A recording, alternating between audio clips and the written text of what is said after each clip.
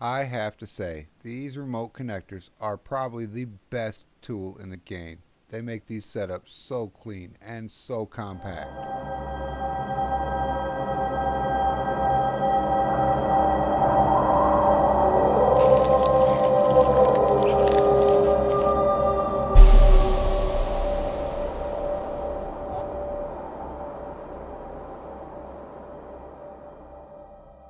Hello everyone, welcome back to Automation Empire. I am Arctic Wolf and this is episode 11. In last episode we set up the combiners, increased our production, doubled up our gold production so that we could unlock the remote connector. Now we need to go for trains and oil, as well as water, which means we need to get 11,000, 12,000 output. So that's what we're going to be doing today. We're going to be tearing this building out right here. There we go. We're going to move the research over there. We got iron and coal right here, and we'll be pinching off the gold to do research. We're going to tear all this out and put in 3 buildings. One is going to be manufacturing the processed iron, one is going to be manufacturing the processed coal, and one is going to be combining the two into the plates and delivering it to the trucks. So I'm going to jump into that.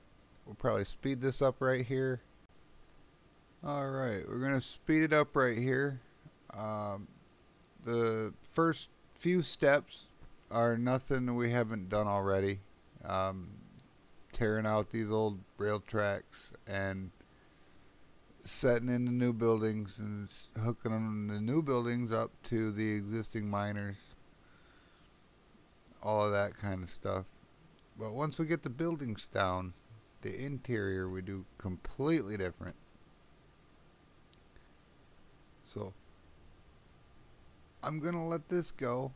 I'll let you guys watch me build this stuff, and then when I got the buildings up and the interiors are going, I'll come back and explain what's going on. For now, just enjoy this.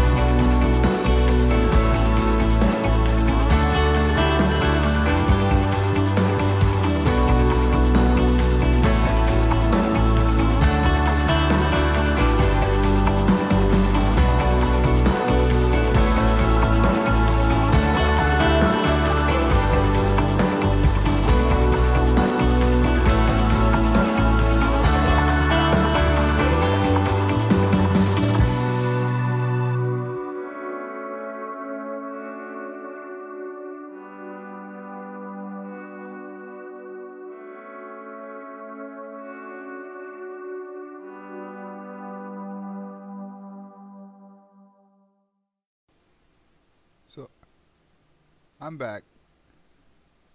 As you can see, these remote connectors are something special. Um, they save so much room inside the factory that it's almost comical. Uh, these setting up this factory, when I put these remote connectors in, I thought I was going to need a lot of room, and then I put them in and I was like, oh my goodness, look at all that space I got. But the way they work, you assign the color of a bin inside the factory to one of those colors, the green, the orange, or the blue. And then I'm about to set these combiners up right here. So I got cooked coal coming in on the into the orange bin, just getting sucked up in their minecart right there, going into the orange bin. I got the cooked iron coming into the green bin, and then I got them outputting the steel plates into the blue bin in that particular building. And each building can have its own set of these connectors so that it can have 3 different resources in these storage bins, and then as many of these connectors as you want to have color coded to that bin, connected to whatever machinery you need. Here I noticed that there was missing some claw tracks, which was causing some money issues because we completely shut off our output to do this switch over, so we need to get it all put together and running again so we're making our money again. So we're watching everything, making sure it all works. I come in here, we see that we're pumping out the steel plates, so then we go over and rework the gold building, which I completely tear it all out and put it all back in again with the remote connectors. It saves a bunch of room and a bunch of money because, like I said last episode, those storage bins, them big storage bins there, cost $30,000 each to place, and they don't cost any maintenance, but just to place them down, I can get 3 of those remote connectors for the cost of 1 bin. So it's way cheaper to run them like this.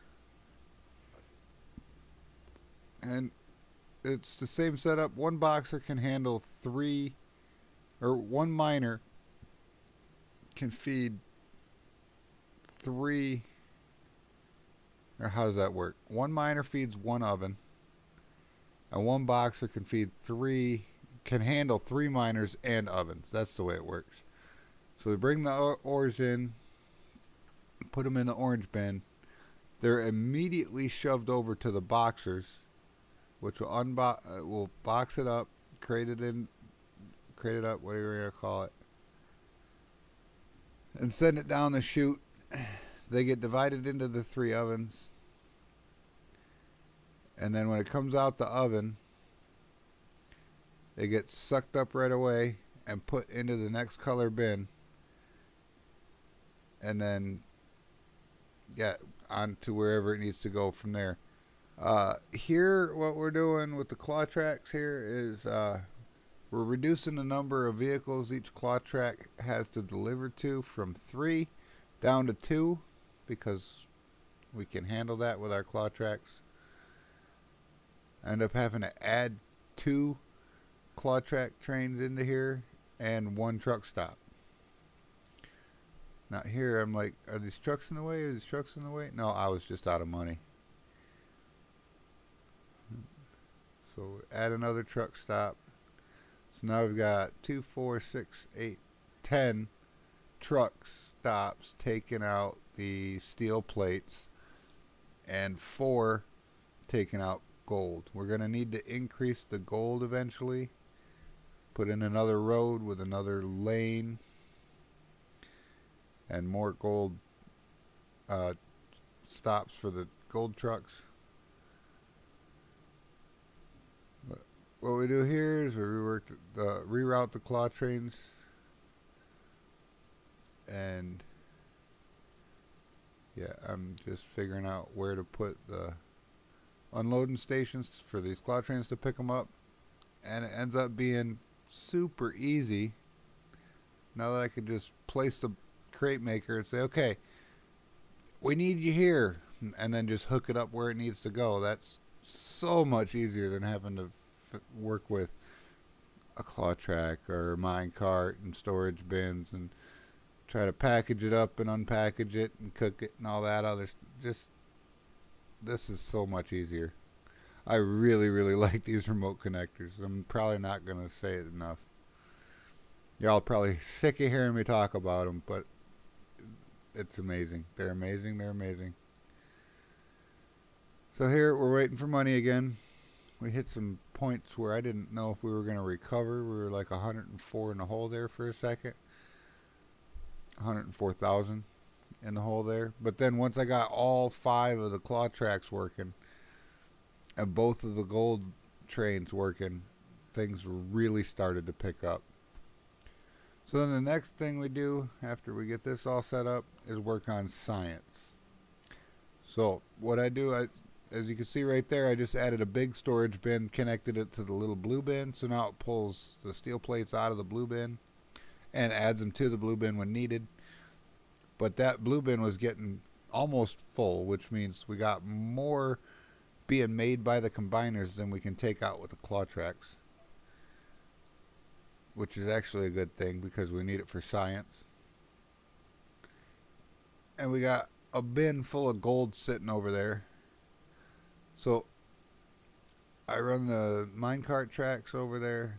Oh, right. I forgot about this part. I spend a good deal of time here setting in the crate gates on the claw tracks so that they bounce around inside the building while they're filling up, and then once they're full they leave and go drop it off, and they'll bounce around out there at the truck stops while they're full, waiting for a truck to land until they're empty before they come back in. All of them except for this shortest middle one right here. It's just so short that you can't do it. The gates will crisscross each other and it'll get confused. And this last one on the end is also very, very short. But after we did the claw track crate gates, and I had to watch each crane and make sure the gates are in the right spot and move them out of the way so that they could pick up from the drop-off station out, or the loading dock in the building, and have enough room for all the cranes to pick up from all the different spots. And when you're moving them around like that, sometimes there's just not enough room. And the ones that didn't have enough room didn't get the gates. And then we set up the science.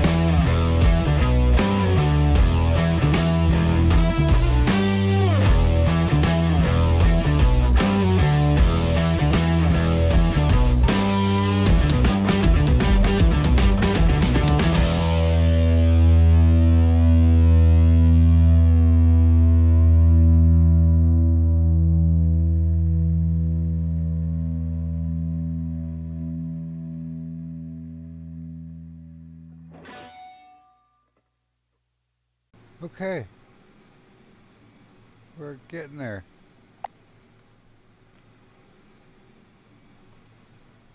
Do we have enough to unlock the train? What's our research looking like? Not quite. Well, let's see here. Trucks are maxed out. Claw tracks are maxed out. We can add cars and claws to the mine carts and claw tracks. We could increase our minecart speed. Yeah, that'll help. Do that a couple of times.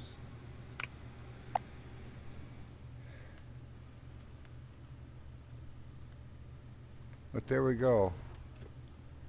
These combiners are the most, or these remote connectors are fantastic. Because what took this much room to do before only takes this much room now. We have comically large amounts of space left over after we built this building. But that's going to have to do it for today. Hope you all enjoyed this one. This one's a lot of fun to make. We're starting to get into the fun parts of this game, where money's not really an issue, and we can do cool setups like this. And we're going to have to start working water into it, which is just connect the water to the building. But we're going to have to start working water into it so we can get to the next stage in our stuff. We're going to have to make... We're going to eventually have to tap into these other resources here and make more setups. We're going to have to run our gold out, mix it with some coal to make some gold fuel. We're going to have to research that. How are we doing towards researching water? Yeah, we need 600,000 and 11,000 output. We're not quite there yet. I think tapping into one more node, section of nodes, and increase this, improve this again.